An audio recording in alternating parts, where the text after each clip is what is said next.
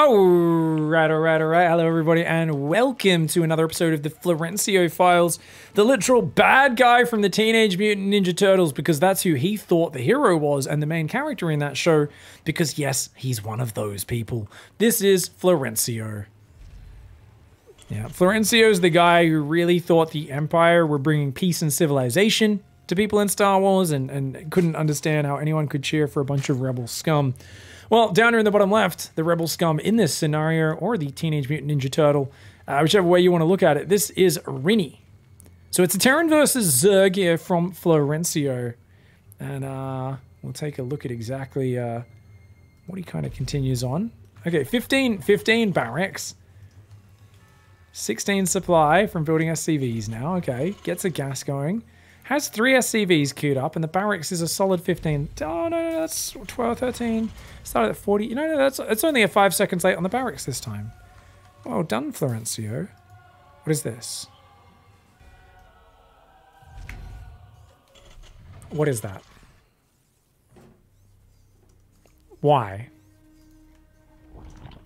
Why are we going Reapers off this? It's double gas. Florencio's like, I got a new brand of stupid to show you. And I'm like, oh, God. Oh, God. Oh, no. Spawning pool is here. Drones on the way as well. We've got the Reaper on the... Okay, so it's 2x Reaper. But this barrack... He's blocking the third. Florencio's like, I've seen people block the third with an SCV. It doesn't work. They just take the other third. But I found a foolproof way to stop Zerg taking a third base. I'm going to build a barracks on both third bases. Wait, that's a factory. That's not even a... What? He's going to let this one finish and build units out of it. Oh my God, he's such a troll. Now remember, you might be thinking if you're new to the Florencio Files, he forgot to make an orbital command center. That is a try-hard thing. He does not like doing that. So, no. No. And as I say it, he makes it. He's just constantly defying our expectations. At this point, I think Florencio lives to troll us simply by subverting expectation. That's all he wants to do anymore. He's like, yeah, by the way, I'm going to make an orbital and drop mules this game.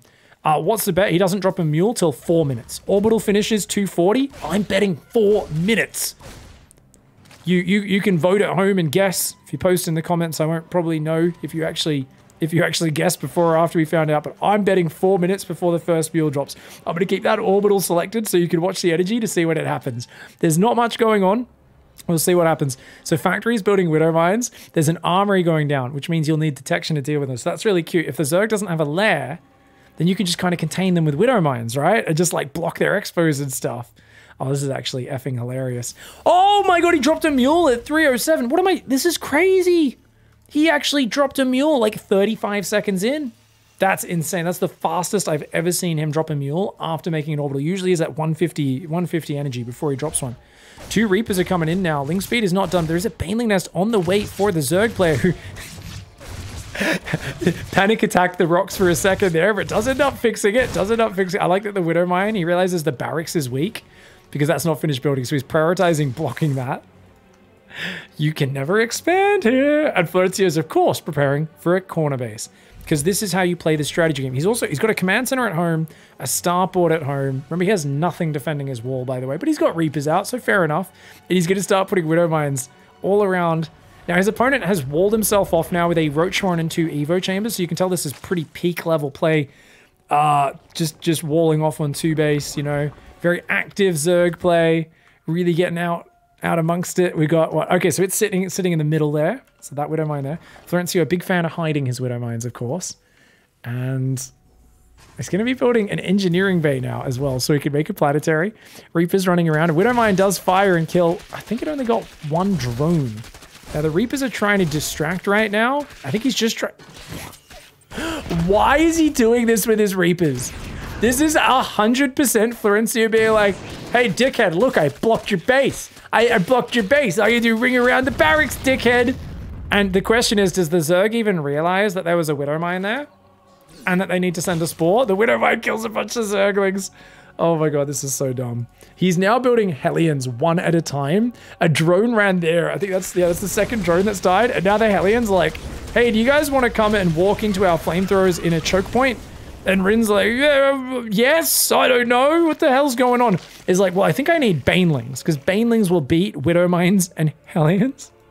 Oh, no. Florencio is building Banshees 2 at a time. 5.5 minutes in the game. He's floating his first command center down, and you'll see exactly what goes on. Okay, does the Zerg know how detection works? Let's be real, a fair number of Florencio's wins do come from players who don't know how the detection mechanic works, and I don't think the Zerg realizes there's a Widow Mine there.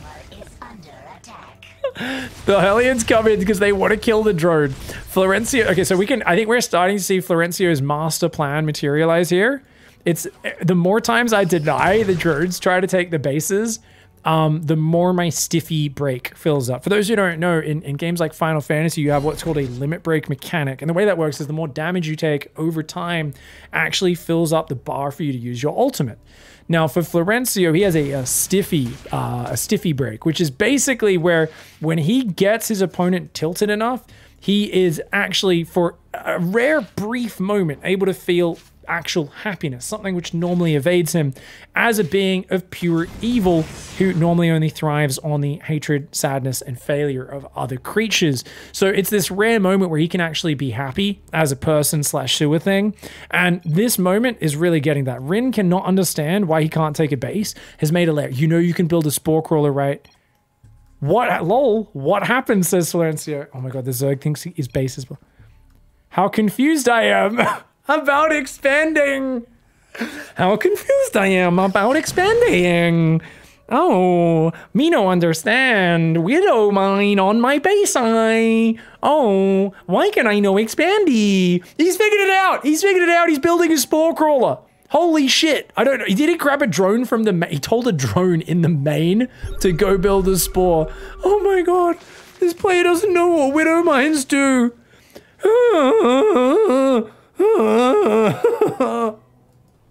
Is this what people's ladder experience is?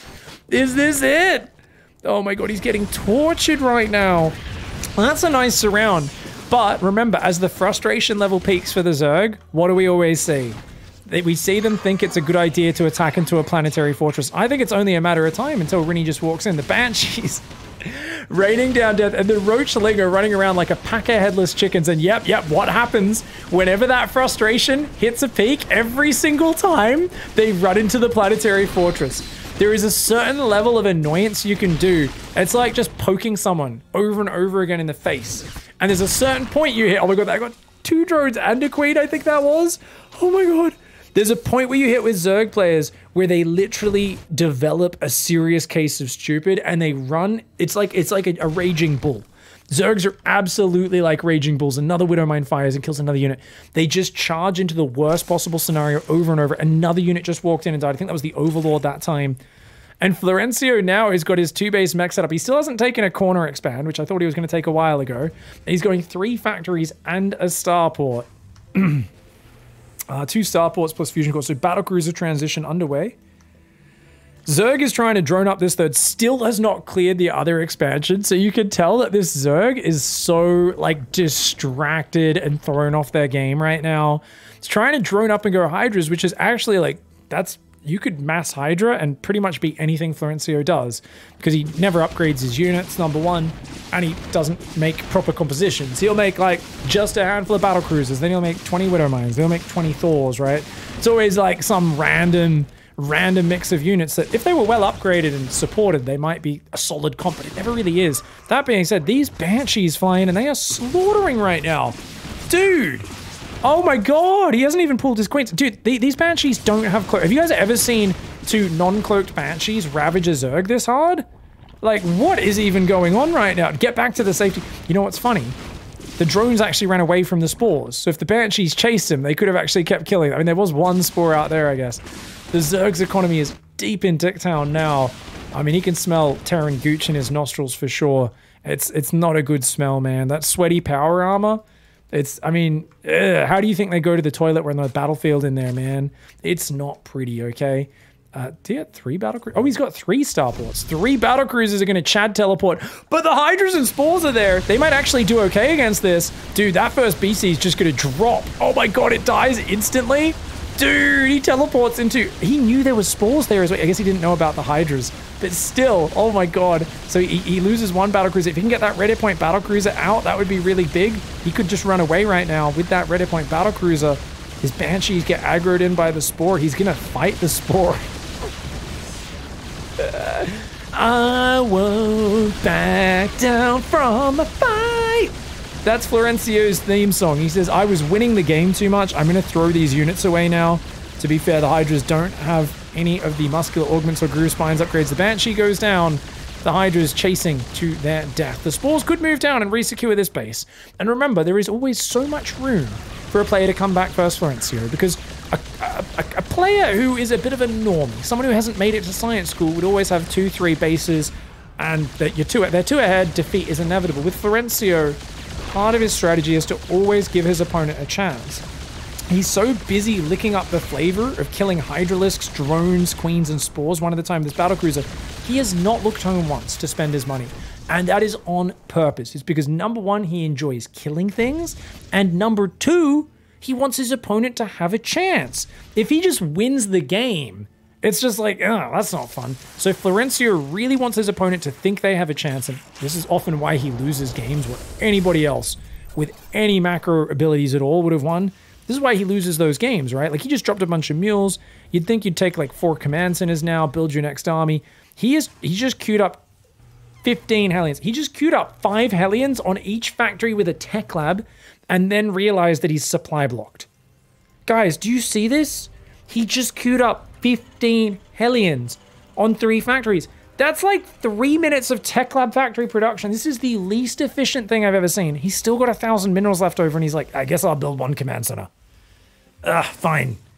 This is actually peak StarCraft, right? Like, just remember, guys, if you're ever playing someone who's doing cheeky bullshit or things that seem unfair, they're probably not doing much else. And if you just keep doing stuff, you can always make a comeback. Rinny is back in this game. Rinny has muscular augments, 1-1 upgrades.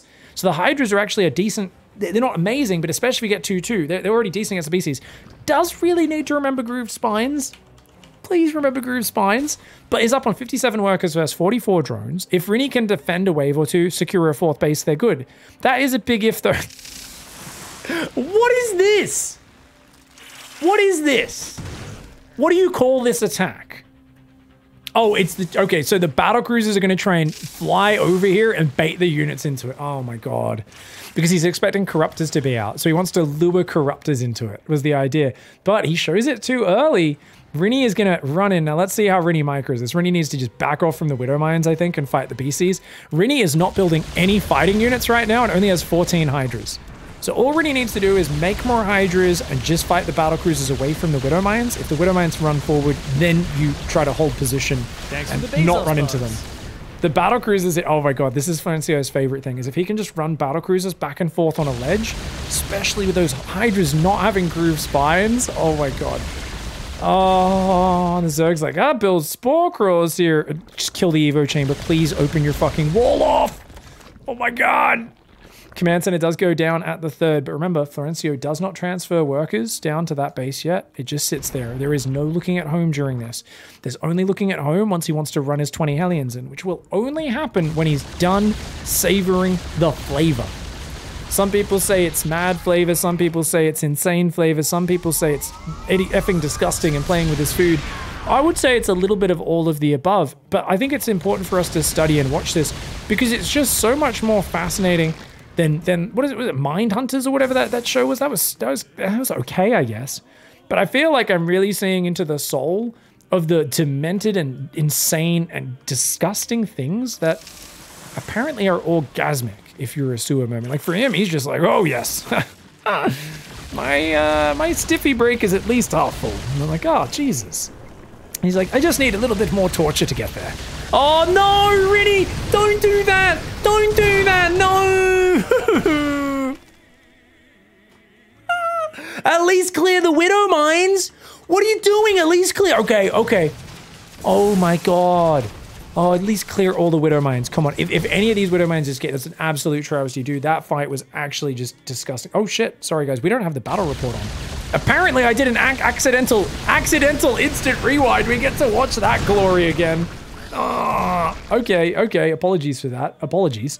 Accidental instant rewind, breaking the immersion. Pig, I thought it was a live game. I thought you were literally just watching Florencio play live ladder games. What can I say, guys? It is what it is. It is what it is.